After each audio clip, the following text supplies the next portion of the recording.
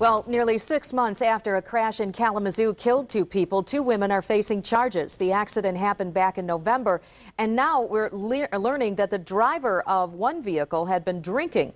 And 24-Hour News 8's Danny Carlson was in court as that driver was charged. 24-year-old Carrie Braley is charged with 3 felonies, and if convicted of all of them, could face a maximum of 35 years in prison. Police say she had a blood alcohol content of 0.09 when she lost control of her vehicle and crashed. It's that November 18th crash, police say, where Braley lost control of her car on this curve, rolled it, and ejected 2 people, 23-year-old Trevor Stuck and 22-year-old Brittany Despens.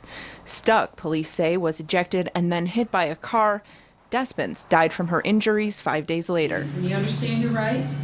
Nearly 6 months after the crash, both Braley and another woman will face charges for Stuck's death. This was a somewhat complicated crash scene. It required some crash reconstruction, and we waited until the investigation was completed, and then we did a thorough review before making our decision. Prosecutors decided to also charge 23-year-old Margaret Robinson with committing a moving violation causing the death of Stuck, a misdemeanor punishable by up to 1 year in jail.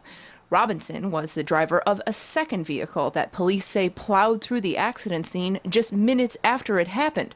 Prosecutors say 2 charges for the same death is the correct decision.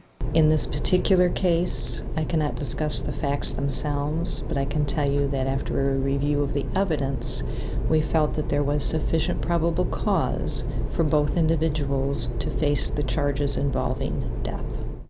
Braley is expected to be back in court later this month. In Kalamazoo, Danny Carlson, 24-Hour News 8.